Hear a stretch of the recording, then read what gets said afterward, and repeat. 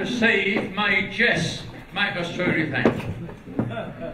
And as his fight for eternal youth, he's got to be 80, and that's the truth. And as he fights the coming years, we're not too sure if he's got his own ears. With a tuck-tuck here and a tuck-tuck there, here a tuck, there a tuck, we don't give a fuck. As long as he's here to show us the way to eternal youth, the Jess Conrad way. When you wake up in the morning and look in the mirror, who would you fucking sooner be?